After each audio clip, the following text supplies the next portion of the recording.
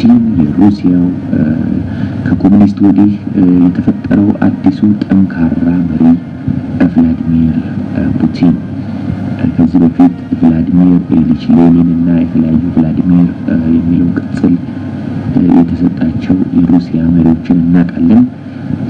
በእርግጥ ቭላዲሚር የሚለው ቃል ለረጅም ዘመናት በሩሲያ ስም ሆኖ ሲያገለግል የነበረ ነው። ቭላዲሚር በሚል ስም አገሪቷን ሲያስተዳድሩ የነበሩ ከዛሮችም ሆነ ከኮሙኒስቶች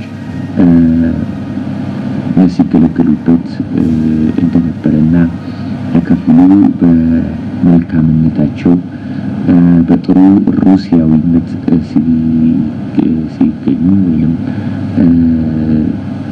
ሲገለገሉ ከፊሎቹ ደግሞ በሩሲያ ጠላትነት ወይም በኔጌቲቭ ወይም በአሉታዊ ጎን የሚጠቀሱ የነበሩ ናቸው።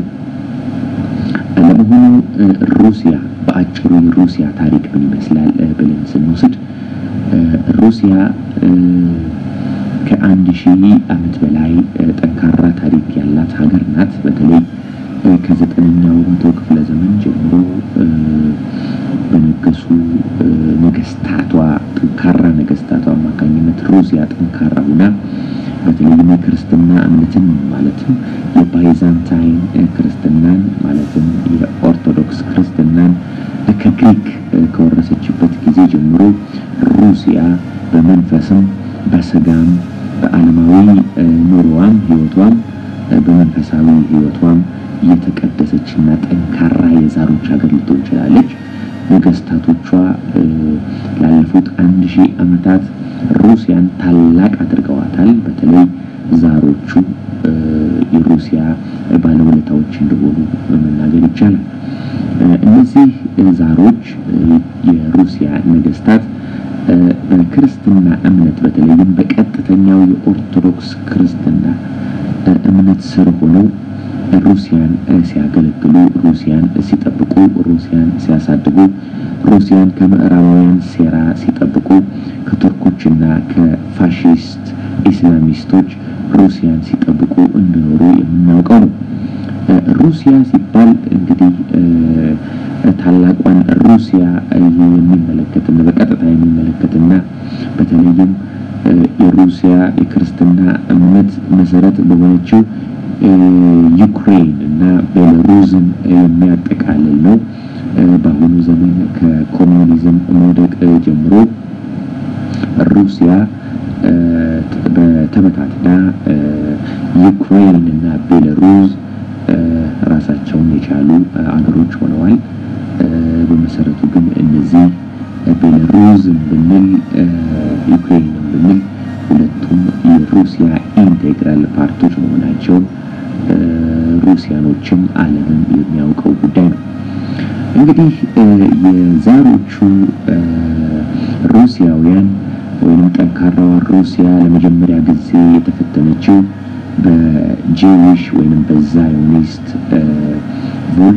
ቦልሼቪኮች ሲሆን ቦልሼቪኮች በምዕራባውያን ጄዊሽ ኦርጋናይዜሽንስ ዛዮኒስት ኦርጋናይዜሽንስ ረዳትነት ኮሙኒዝምን እንዲመሰርቱ በመደረጉ የሩሲያ ህዝብ ለመጀመሪያ ጊዜ በማያውቀው እና ለማያውቀው ኃይል እንዲገዛ ሆኗል። እነዚህ ቦልሼቪስቶች በሮዝቻይልድ እና በሮዝቻይልድን በመሳሰሉ የአሜሪካ ከበርቴዎች መሰረታቸው ጄዊሽ የሆነ የገንዘብ ድጋፍና የፖለቲካ እርዳታ የሩሲያን አብዮት መስርተዋል። በዚህ በሩሲያ አብዮት በተነሳ ነውጥና ግርግር የሩሲያ ለዘመናት ለ1000 ዓመታት ከ1000 ዓመታት በላይ ሩሲያን ሲያስተዳድር የነበረው የዛሮች መንግስት ለመጀመሪያ ጊዜ ባልታወቀው ጁዲክ ወይም ዛዮኒስት ቦልሼቪክ ኮሙኒስት ኃይሎች ቁጥጥር ስር በመዋሉ የሩሲያ ሮያል ፋሚሊ ወይም የሩሲያ የገዢ መደብ የነገስታቱ መደብ በእነዚህ ሰው በላ አረመኔ ወታደሮች ጄዊሽ ወታደሮች እጅ ስር ወድቆ አረመኔያዊ በሆነ ሁኔታ አረመኔያዊ በሆነ ጭካኔ እንዲጨፈጨፉ በመደረጉ ሩሲያ በጄዊሽ በኢንዳይሬክት ጄዊሽ ሊደርሺፕ እና በኮሚኒስት ቡቸርስ ስር ወድቃለች። በእነዚህ በቡቸርስ ኮሚኒስት ኃይላት አማካኝነትም የአርሜኒያ ጄኖሳይድ የአርሜኒያ ክርስቲያን ጄኖሳይድ ተፈጽሟል። የዩክሬን ጄኖሳይድ የተፈጸመው በእነዚህ ሰዎች ነው። የሩሲያን ቤተክርስቲያን በታሪኳ ለመጀመሪያ ጊዜ በጄዊሽ ኮንትሮል ውስጥ በመውደቋ አንደርግራውንድ ሆና እንድትኖር ለ70 ዓመታት ያህል አንደርግራውንድ እንድትንቀሳቀስ በመደረጉ ሩሲያ ለመጀመሪያ ጊዜ ያላየችው ውድቀት አጋጥሟታል። እንግዲህ ሩሲያ ላለፉት 70 ዓመታት በተለይ ከ1919 አካባቢ ከተነሳው የቦልሼቪክ የሌኒን ኮሚኒስት አገዛዝ ጀምሮ እስከ 1991 ማለትም የሁለተኛው ዓለም ጦርነት አልፎ ቀዝቃዛው ጦርነትም ተወግዶ በሶቪየት ህብረት የመጨረሻው መሪ በጎርባቾቭ አማካኝነት ኮሚኒስት ስርዓት ከሩሲያ ሲፈራረስ ሩሲያን ማብራት ሶቪየት ህብረት የቀድሞዋ ሶቪየት ህብረት የድሮዋ ሩሲያ ግዛቶቿን ሁሉ ተነጥቃ በርግጥ ስቲል እንደዛም ሆኖ ትልቅ ግዛት ቢኖራትም ከደሟና ከአጥንቷና ከስጋዋ የተገኙት ቤላሩሳውያንና ዩክሬናውያን ተገንጥለዋል። በተለይ በኦርቶዶክስ ክርስቲያን እምነታቸው የሚታወቁት እንደ ዩጎዝላቪያ ያሉትን በሶቪየት ህብረት ስር በሶሻሊስት እና በኮሚኒስት ኃይሎች ወድቀው የነበሩ የቀድሞ የኦርቶዶክስ ጠንካራ መንግስታት እንዲበታተኑ ሆኗል። ይህ ሁሉ እንግዲህ የተደረገው በምዕራባውያን ወይም ምዕራባውያንን በቀጥታም ሆነ በእጅ አዙር ቅኝ አገዛዝ ስር በከተቱ ጄዊሽ ካፒታሊስት ባንከሮች እንደሆነ ታሪክ ቁልጭ ብሎ አስረድቷል። ምናልባት ሩሲያውያን ይህንን ነገር ሊረዱት አይችሉም ተብሎ ይገመታል። ምክንያቱም ሩሲያውያን የገዛ ሀገራቸውን የገዛ መንግስታቸውን የገዛ ነገስታቶቻቸውን ለሩሲያ ታላቅነት ትልቅ አስተዋጽኦ ያደረጉትን የገዛ መሪዎቻቸው ጠባቂዎቻቸው ሲያፈራርሱና ለማያውቁት ኃይል ሲገዙ አይተውታል። ለውጭ ኃይሎች ተገዢ ሆነው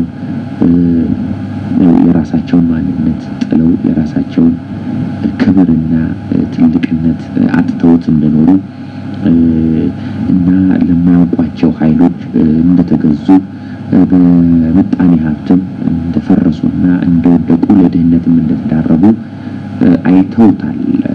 ሩሲያውያን ይህንን ነገር እንዴት አድርገው ማስተካከል እንዳለባቸው ማወቅ ይኖርባቸዋል። ዙሪያቸውን የከበቧቸው የምዕራባውያንና የዛዮኒስት ኃይሎች በተለያየ መልክ እንደሚመጡ ማወቅ ይኖርባቸዋል። ሩሲያ እንግዲህ ከዚህ ውድቀቷ ለመጀመሪያ ጊዜ ያገገመችው በ1990ዎቹ ውስጥ ምናልባትም በመጨረሻዎቹ እስከ 2000 ባሉት ዓመታት ውስጥ የቀድሞው መሪ ቦሪስ ኤልሲን ቭላዲሚር ፑቲን የተባለውን ወጣት ወደ ሩሲያ ክሬምሊን ባስገባ ጊዜ ወይንም በጋበዘ ጊዜ እንደሆነ የሩሲያ የቅርብ ታሪክ ይመሰክራል።